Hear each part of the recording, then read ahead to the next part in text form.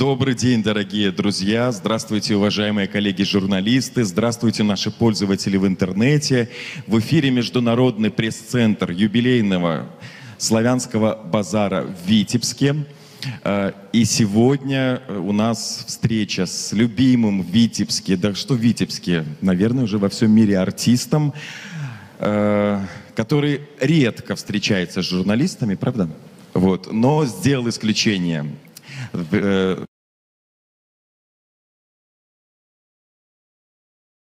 У нас в Витебске и сможет ответить на ваши вопросы. Димаш КУДАЙБЕРГЕн. Обычно аплодисменты громче, когда звучит это имя.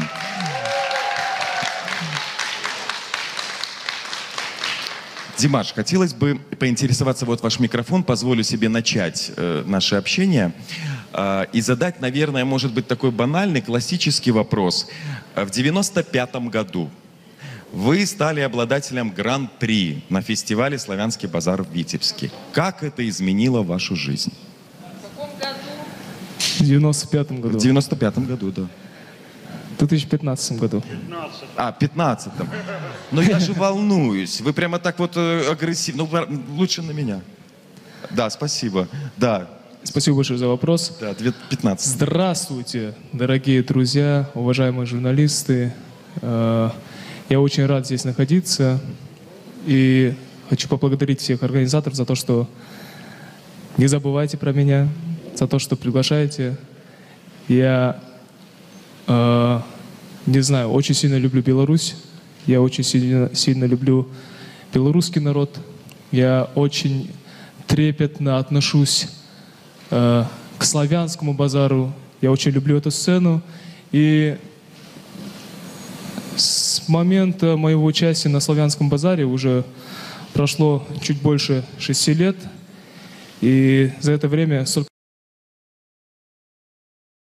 всего произошло в моей жизни. И я очень, конечно же, благодарен славянскому базару за то, что дал мне путевку в жизнь. Кстати, сейчас на экранах мы с вами не видим вот фотографии того 2015 года, когда вы стали победителем на нашем конкурсе молодых исполнителей. И наши представители прессы, наши пользователи интернета их могут видеть. Друзья, коллеги, у меня вопросов много. Мы успели пообщаться уже за кулисами нашего зала. У нас всего лишь 30-40 минут, поэтому не забываем представляться, не забываем не перекрывать камеры, чтобы пользователи интернета нас видели, и задавать вопросы. Димаш, я здесь. Голову правее. Пожалуйста. Я представляю издание «Евразийская правда», как и последние несколько лет.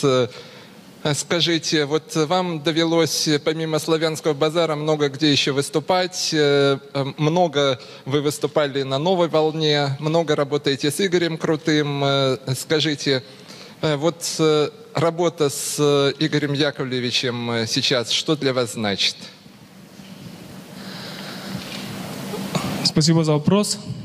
После славянского базара я поучаствовал в проекте I'm Singer в Китае, где соревнуются уже известные, именитые китайские звезды.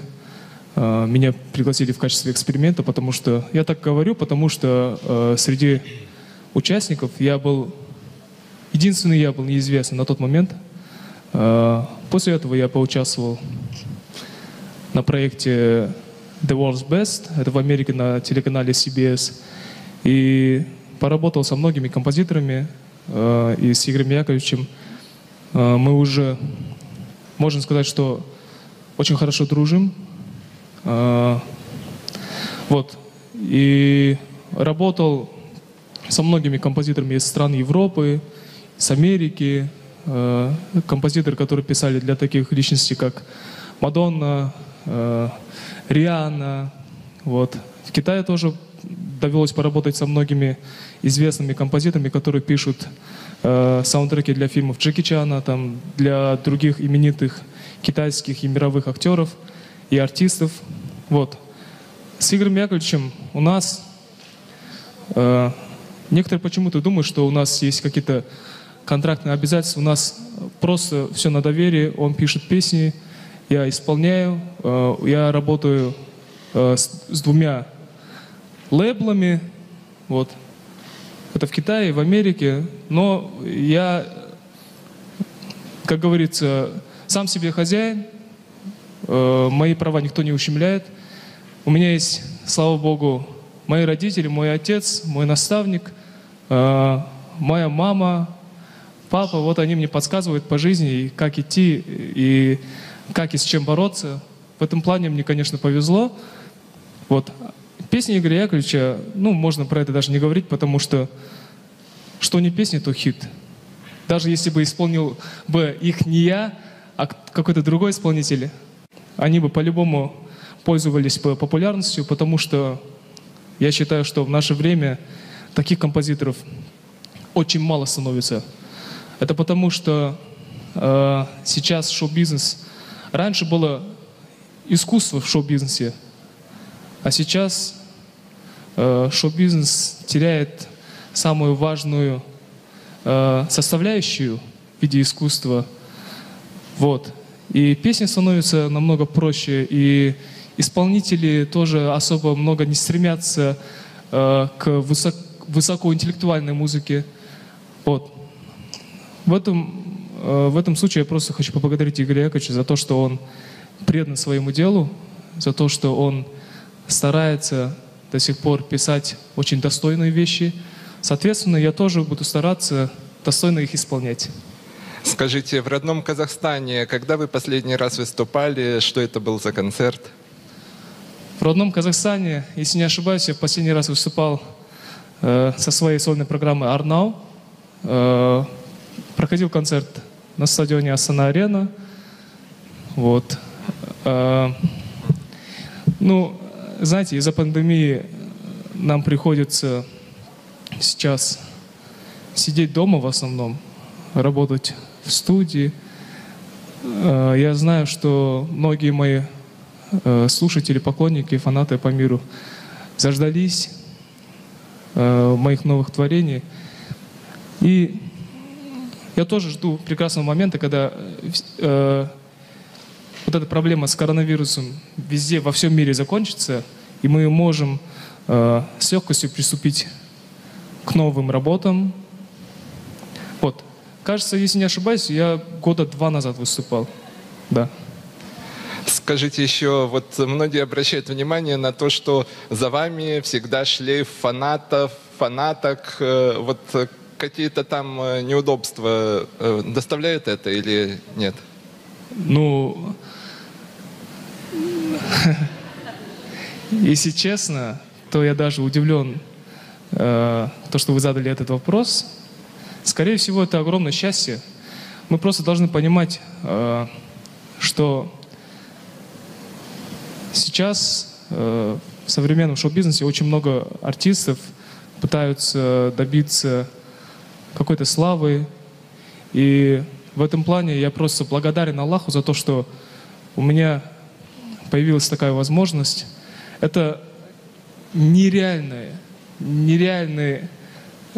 такой момент, когда ты начинаешь обретать популярность.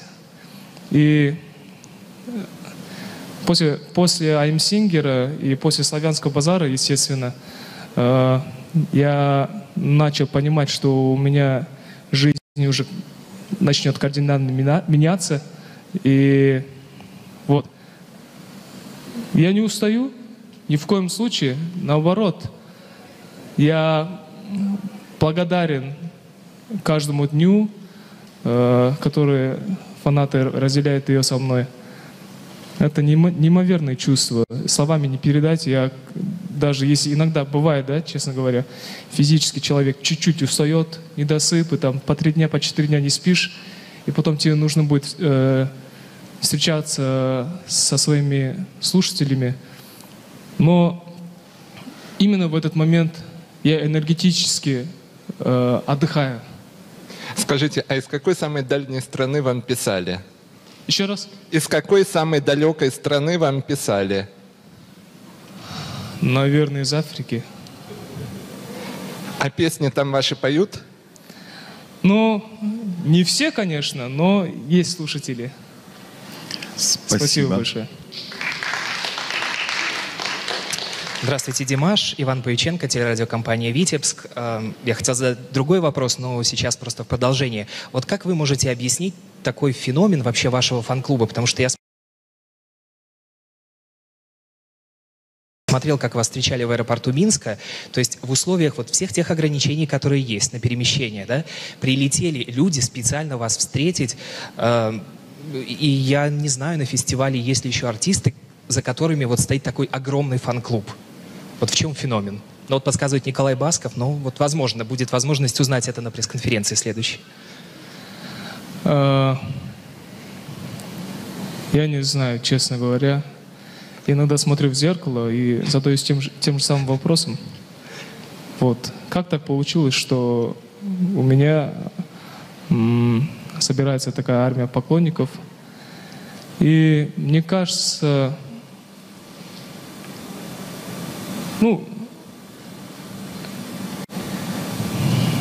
просто, наверное, моя музыка им нравится.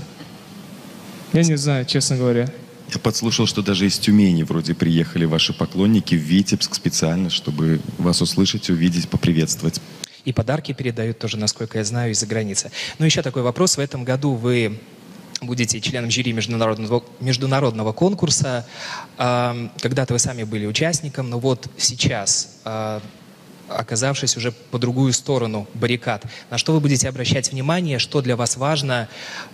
Может быть, будете там отстаивать каких-то артистов до последнего, то есть вот, там свое мнение как-то продвигать? Поскольку конкурс еще не начался, у меня на данный момент нету фаворитов.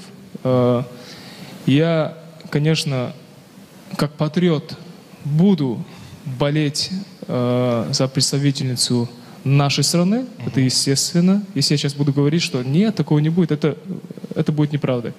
Но делать какие-то поблажки я не собираюсь, потому что у меня немного другой принцип, поскольку я сам вырос на международных конкурсах, и я прекрасно понимаю их. Славянский базар — это та площадка, где стираются все границы между странами, между менталитетами. И все люди, представляющие разные национальности, разные страны, они начинают общаться на одном языке, на языке музыки. И в этом плане на мне лежит огромная ответственность, намного больше, чем когда я сам принимал участие в качестве конкурсанта. И, пользуясь моментом, я хочу пожелать всем участникам удачи, чтобы они выступили достойно. И, конечно, если я сейчас буду говорить то, что типа гран-при — это не самое главное, некоторые, наверное, поверят в это, некоторые нет, но на самом деле это так. На самом деле гран-при не самое главное в жизни. Самое главное — это то, что тебя после этого проекта полюбят многие, возможно, даже миллионы. И поэтому конкурсантам остается всего лишь достойно выступить и отыграть все свои программы на все 100. На что я буду обращать внимание в первую очередь, это на то, как они будут справляться с выбранными материалами. Потому что иногда бывает так, что артист может наступить на песню, на горло собственной песни из-за того, что берет очень сложный материал, так как хочет поразить всех, а на самом деле у него получается не очень хорошо.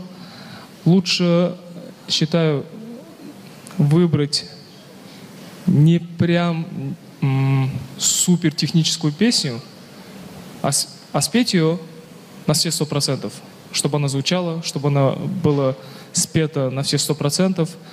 Вот. И в первую очередь, конечно же, буду обращать внимание на исполнительское мастерство, дальше актерское мастерство, что немаловажно, потому что я считаю, что артист в первую очередь он актер. Куатом Жидельбаевым, которые в свое время много работали с Батырханом Шукеновым. Батырхан Шукенов тоже был членом жюри на фестивале «Славянский базар» в свое время. Его здесь помнят, так же, как и в странах СНГ, и любят очень. Скажите, пожалуйста, какое влияние на ваше творчество оказало сотрудничество с этими композиторами? И ощущаете ли вы какую-то связь с творчеством Батырхана Шукенова?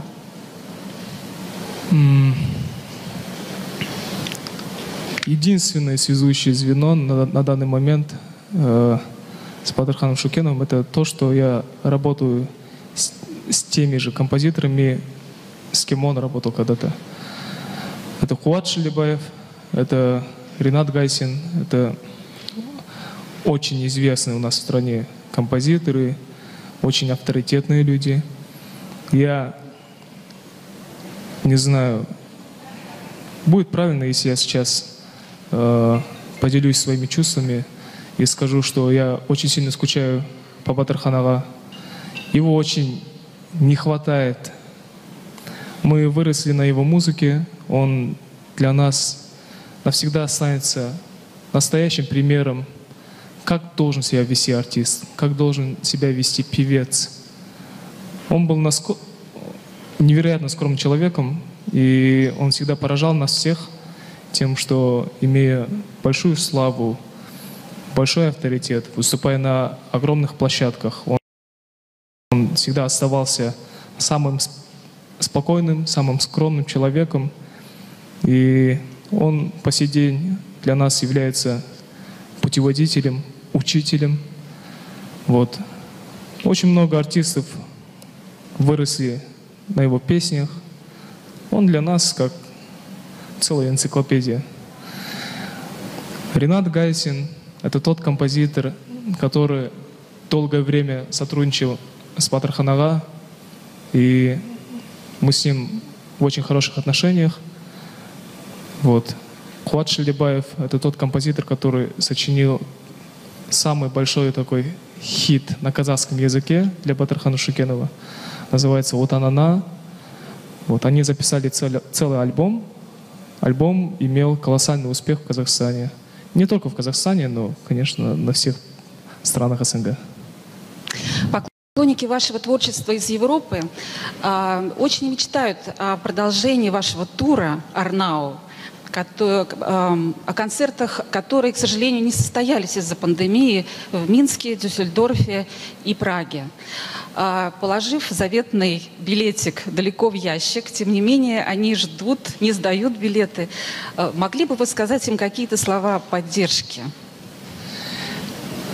В том числе и минскому зрителю мы тоже ждем. Давайте тоже перенесли концерт. В этот момент я просто встану и сделаю поклон для всех своих слушателей, которые не сдали билеты. Да. И понимаете, для артиста это огромное счастье. Я даже, сейчас скажу, что прослезился, конечно, это не совсем правда, но если бы я умел бы плакать, я бы заплакал бы. Подождите, вы не умеете плакать? Казахи не плачут, мужчины. Вообще. Вот. Я был тронут и хочу поблагодарить всех своих фенов по миру за то, что не сдали билеты. Прям это... Я об этом даже в юношеские годы даже, наверное, не мечтал. Вот. Это огромное счастье. Огромнейшее. Я вообще по жизни понимаю четко одну вещь. Я очень счастливый человек. Понимаете? Очень счастливый. Потому что в мире около 7 миллиардов людей. По сущности, мы все люди хотим быть замеченными. Мы все хотим быть известными. Многие в этом не признаются, но это правда. И столько вокруг талантливых певцов, столько талантливых артистов, а Аллах именно захотел, чтобы у меня все начало получаться, понимаете? Так что я стараюсь максимально философски относиться ко всему тому, что происходит в моей жизни. И я просто благодарю Всевышнего, благодарю своих родителей, благодарю всех своих слушателей. То, что я сейчас сижу и имею возможность говорить, рассказывать вам все это, делиться своим самым сокровенным перед журналистами, да? Это огромное счастье. Я к этому очень долго шел. Я, честно говоря, иногда просыпаюсь и своим друзьям говорю: ребята, прикиньте, блин, я же обо всем этом мечтал. И мы до сих пор, все мои друзья, вся моя семья, я в том числе, просто благодарим Всевышнего, благодарим всех за то, что все у меня так происходит в жизни. Огромное вам спасибо от всех тех, кто ждет ваши концерты. И вот еще один вопросик от них, от ваших поклонников в Канаде и в Америке. Я думаю, что многих интересует этот вопрос. Вы не поверите, но они мечтают услышать от вас что-нибудь из Нотр-Дам-де-Пари. Говорят, вы знаете эту оперу наизусть и даже участвовали в постановке номера для одного телевизионного проекта в Казахстане. Вот какую бы партию вы хотели бы спеть, если бы была такая возможность? Какую бы роль сыграть? Я чуть-чуть не расслышал. Из какой оперы? Нотр-Дам-де-Пари. А, это же мюзикл. Да, мюзикл. Наверное, роль Фебуса или Клопена. Роль Фебуса мне больше по душе, потому что его девочки любят. А роль Клопена мне больше подходит по вокальной части. Я вообще должен признаться, в далеком 99-м году, когда Нотр-Дам-де-Пари поразил практически весь мир, у меня была дома кассета с мюзиклом Нотр-Дам-де-Пари. И 5 лет я выучил все песни из этого мюзикла. Можно даже сказать, что Нотр-Дам-де-Пари сделал меня музыкантом. Можно даже так сказать, я так считаю. Потому что я очень сильно полюбил этот мюзикл. И сейчас, кстати говоря, мои друзья, те ребята, которые со мной хорошо общаются, они сейчас принимают участие в казахстанской версии этой постановки. И так получилось. Я в детстве,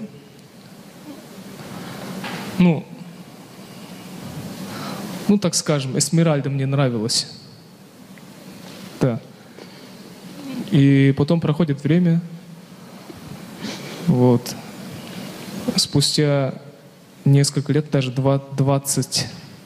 почти 20 лет после Аймсингера, мне звонит та самая артистка, которая играла роль Эсмеральды. Да, она позвонила, мы с ней познакомились. Вот она пригласила во Францию принять участие в одной передаче. Но, к сожалению, у меня не получилось, потому что у нас график был расписан на пару лет вперед. Но я был очень рад этому разговору. Мне было очень приятно. Огромное вам спасибо. И, пользуясь случаем, я прошу передать мои поздравления прекрасной Эсмеральде, вашей маме Светлане Айтбаевой, которая сыграла эту роль и в телевизионном проекте в Казахстане. Поздравляем ее с днем рождения, желаем ей счастья и всего самого наилучшего. Спасибо большое. Спасибо.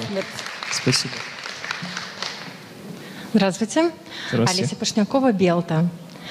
Димаш, скажите, в прессе проходила информация, что вы подключились к благотворительному проекту по сбору средств для голодающих детей всего мира.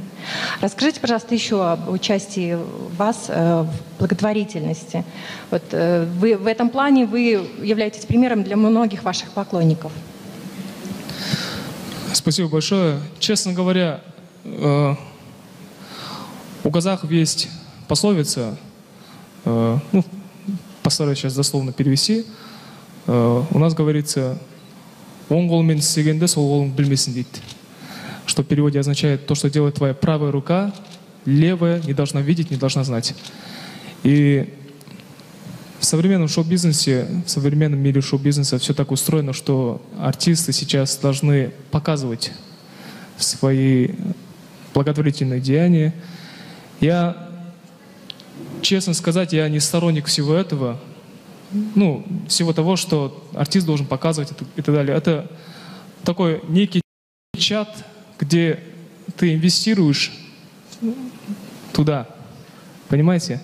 Это не для пиара, это не для того, чтобы показаться там каким-то там благородным, благодарным, супер-пупер чуваком. Ну, отчасти о моих каких-то там благотворительных проектах узнают люди и распространяют эту информацию. Конечно, они хотят, чтобы о таких делах люди знали. Я им тоже благодарен. Вот. А в принципе, я не люблю афишировать благотворительность. Я немного, не знаю, как-то по-другому отношусь. Но современные законы шоу-бизнеса, они требуют другого. Поэтому некоторые, наверное, наши проекты благотворительные, они все-таки будут высвечиваться у вас в новостных лентах. Поэтому вот. А есть люди, которые помогали вам? Вот этого вопроса я, честно говоря, боялся, потому что хочется успеть всех поблагодарить, но боюсь забыть кого-то. Конечно, мне помогали мои учителя, мой ректор университета искусств в Астане Айман Мусахаджаева, известная скрипачка, известная на весь мир скрипачка. Она когда-то, когда я только поступил в университет искусств, я жил еще в общежитии, учился на первом курсе. Тогда меня начали приглашать на разные мероприятия, на разные концерты.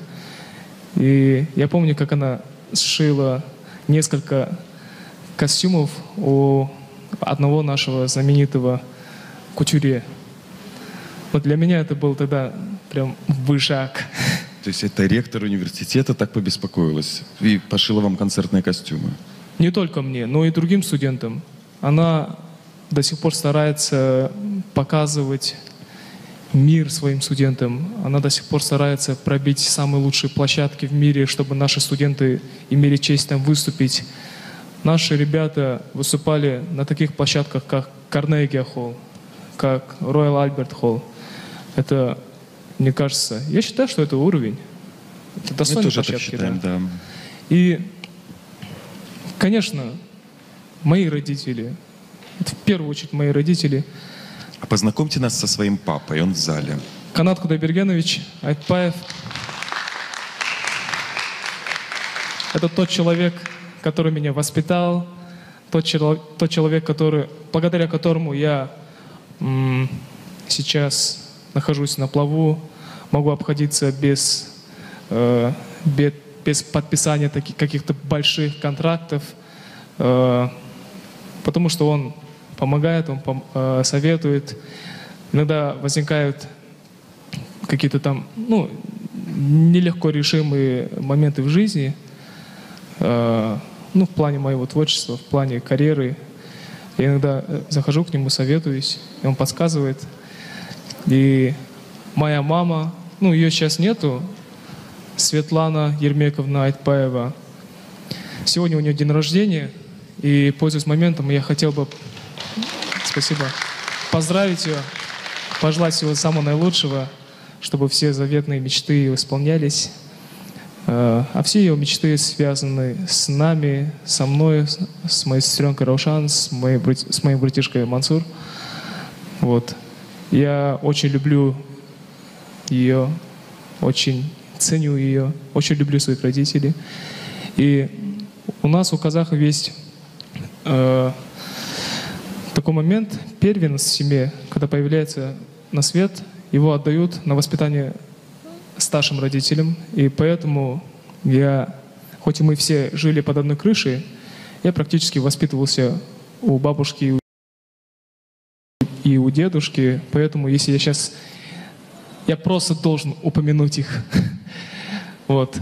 Хочу поблагодарить папа, мама, Сизерде за то, что я являюсь вашим сыном. Это для меня такой самый большой успех в этом мире.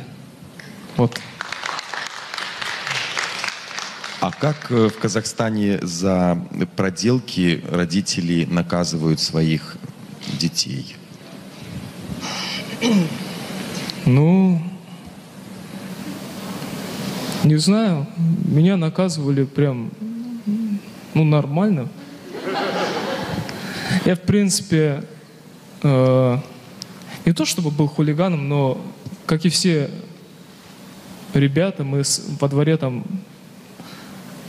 Бывали моменты, когда мы подрались, там, да, подеремся. Бывали моменты, когда мы начинаем спорить из-за мяча, который стоит практически $3, да. И не знаю, после каждого спора, после каждой драки родители нас ругали, и у казахов практически не бывает такого, чтобы там какой-то родитель обвинял в драке другого ребенка. Он начинает своего ребенка ругать, чтобы в будущем мы стали нормальными людьми. Вот. Ну, я хотел про ремень спросить. У нас как-то вот славян так водится, а у вас просто на словах, да? Ну, в основном на словах. Я был понятливым ребенком. До этого не доходило, понятно. И вы Да, хотели еще один вопрос, да.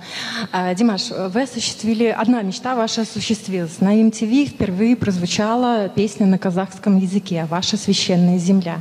Какая следующая ваша мечта, вот такая большая, глобальная, которую бы вы хотели воплотить в жизнь?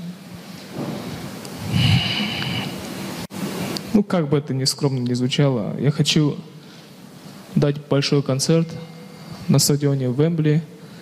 Я, конечно же, планирую это. Я хочу дать огромный концерт со своими фанатами. Не знаю, я в голове представляю каждый свой концерт, каким он должен на самом деле состояться. Ну, не знаю, из-за того, что я слишком самокритичный парень, каждый мой концерт не на 100% не нравится. Но утешает только одно, то, что зрители, мои слушатели очень сильно поддерживают. И вот это моя новая цель, над которым я работаю. А если поделиться с другими мечтами. Особенно в Витебске, на Славянском базаре. Да. Я знаю, к чему вы клоните. Этот концерт должен был состояться. Да. И я очень хочу провести здесь тоже большой концерт, потому что белорусская земля для меня как родная стала. Честно говорю, я вообще не люблю льстить. Это ни капельки не лезть. Я, когда впервые прилетел на Славянский базар в качестве конкурсанта, я подумал первым делом: боже, какие здесь люди вообще прям, гостеприимные. Это те же самые казахи, те же самые мои земляки, только они посветлее, вот. Как-то так. Я сразу же полюбил Беларусь, я сразу же полюбил всех своих слушателей здесь. И всегда буду стремиться приезжать сюда почаще. Будем ждать ваш концерт. Спасибо. Меня зовут Ралица Димитрова с болгарского фан-клуба. Погромче, пожалуйста. Ралица Димитрова с болгарского фан-клуба. Первое, разрешите меня поздравить вашу маму с днем рождения. Извините, мой русский. Спасибо большое. У меня следующий вопрос. У вас есть планы на сольные концерты в Западной Европе и Источной Европе? Честно говоря, 2020 год я планировал заполнить концертами. Я хотел поставить концерты в разных уголках мира, в разных странах. Я хотел посетить практически весь мир, потому что я знаю, что это счастье не только моя, но и хорошее настроение для моих слушателей. Вот. Теперь планы немного изменились из-за карантина. Я не знаю, можно ли говорить это, но спустя полгода, примерно полгода, я вернусь на большую сцену со своей новой сольной программой. Состоится большой стадионный концерт, и буду вас всех ждать там. По условиям моего контракта я не могу сейчас... Все раскрывать? Да, все раскрывать. Понимаем, да. Да. Дату мы объявим чуть позже, но через полгода, даст Бог, если все пройдет гладко, мы увидимся на моем сольном концерте. Страну тоже позже объявим. Спасибо. И мой второй вопрос связан. У вас есть какие-то планы поучаствовать в мюзикле, рок-опера? Все фанаты спрашивают об этом. Конечно, поступают предложения разные. Я, как творческий человек, очень заинтересован в этом тоже, но у меня сейчас в приоритете другие планы, другие действия, и поэтому буду чуть, но потом откладывать это. Да. Но в планах есть в будущем. Ulкен рахмет. Спасибо. Ulкен рахмет. Ну и заключительный вопрос. Я просто не смогу смотреть в глаза этому человеку, если я не дам ей это сделать. Тамара Вятская. Да, Тамара Вятская. Димаш, здравствуйте. Я Здравствуйте. надеюсь, что вы меня помните. Я первая взяла у вас интервью и у вашей мамы, когда вы победили. Помните, там за сценой в 2015 году? Да, это я. Вот знаете что? Ну, то, что я вас люблю, сразу понятно, потому что я слушаю все, что вы поете. Ну, как бы я не отношу себя к фанатам, просто, ну, в силу возраста. Димаш, вот тогда вы мечтали о большой сцене. Вот смотрите, прошло 6 лет. То, что вы мечтаете развиваться в этом плане, это понятно. Но вы остались таким же скромным, таким же даже застенчивым, как и тогда, потому что, ну это было потрясающее интервью, спасибо вам. Спасибо. Но скажите, ваши представления тогда про шоу-бизнес и теперь, и хотите ли вы по-прежнему заниматься именно, эстрадой, скажем так, или же вы все-таки хотите перейти немножко на другой уровень? Вот об этом. Димаш 5-6 лет назад, Димаш теперь. Представления изменились ли? То, что вы внутри, спасибо вам отдельное за то, что вы вспоминаете Всевышнего. Это очень приятно, потому что он вам дал голос, а папа с мамой его как бы постарались огранить. Что все-таки не в плане сцены, а в плане внутреннего развития? Вот это я хотела от вас услышать. Спасибо. Да, вот это вопрос. Еще в финале уже тут так жарко, так много ответов. Спасибо большое за вопрос. Да. Честно говоря, я насчет этого начал задумываться только вот последние 2 года. Потому что я по своей природе больше, наверное, творческий деятель, нежели чем представитель шоу-бизнеса. Понимаете? Мне вообще никогда не нравился шоу-бизнес. Честно говоря, никогда не нравился. Но я безгранично влюблен в музыку. Вот. В современном мире сейчас просто одно без другого не может существовать, поэтому шоу-бизнес... я давно привык к шоу-бизнесу. Я знаю, что это такое. Я знаю, что да как, что и как делается. Вот. Насчет того, что я застенчивый, не знаю. Я не думаю так. Я, в принципе, Я просто, честно говоря, поражаюсь, когда человек не начинает возвышать себя, когда человек ведет себя максимально естественно, ведет себя так, как считает нужным он, без этого особого пафоса, не знаю. У нас просто дома не разрешаются. Я прекрасно понимаю, что со мной происходит, что происходит в моей жизни, кто я. Но возвышать себя я себе не позволю, потому что родители мне этого не позволят. Понимаете, я считаю, что артист — это такой же человек, как и представитель другой профессии. Почему бы учителям не гордиться тем, что они имеют колоссальное, огромное знание? Почему-то представители других профессий держат себя намного проще. Вот. И в этом плане образцом для меня выступает, вот, опять же, мои родители, мой учитель Марат Ожабаевич Атимов, который, он и тогда был простым человеком. Сейчас его в Казахстане знают практически все. Его ученики добиваются больших успехов, но он до сих пор остается очень простым человеком. И глядя на них, я просто понял то, что я не имею права возвышать себя там. Вот как-то так. То есть можно сделать вывод, что вот вы 5-6 лет назад и сейчас, за эти годы вы больше узнали про шоу-бизнес, и теперь вы полностью знаете, как все там работает. Да. Отвечая на вопрос Тамары. Получается так, да. И это вас не изменило и не испортило нисколько.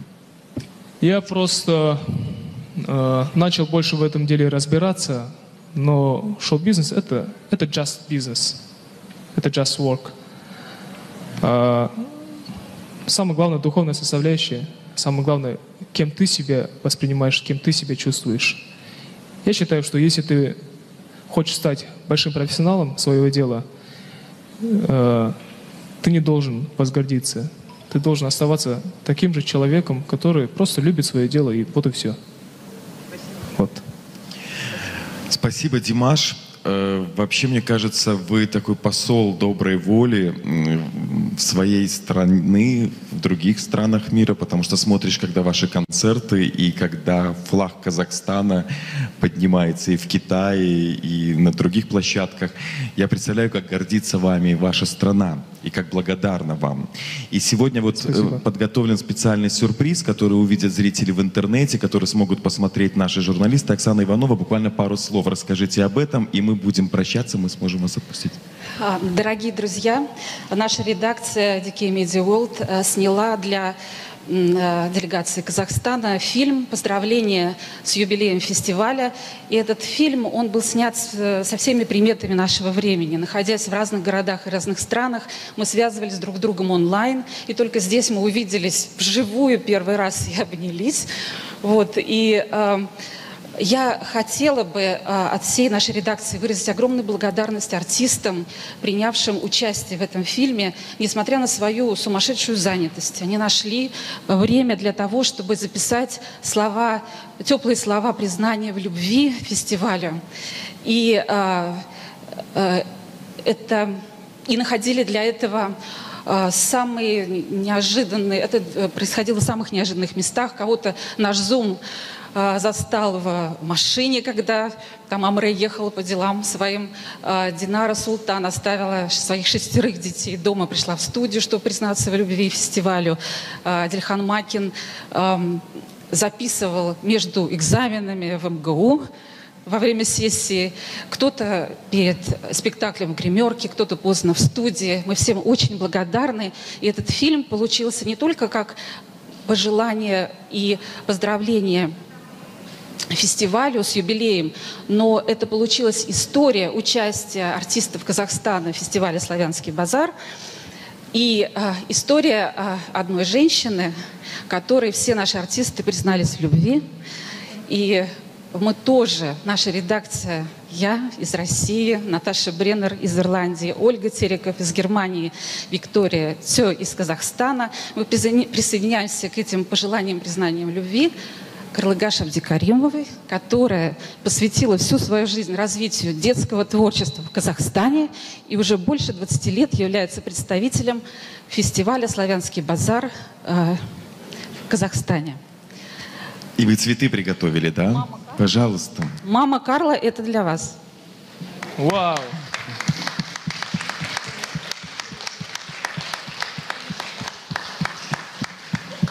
Дорогие друзья, мы желаем Димашу незабываемых дней в Витебске на Славянском базаре, хорошей, интересной, плодотворной работы в жюри.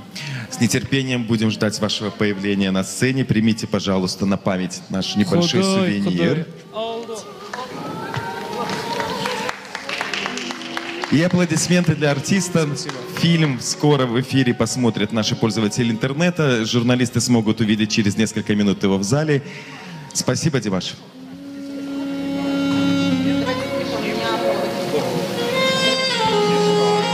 Благодарю за то, что уделили мне время. Вот. Было приятно находиться в вашей компании и беседовать с вами. Вам тоже огромное спасибо.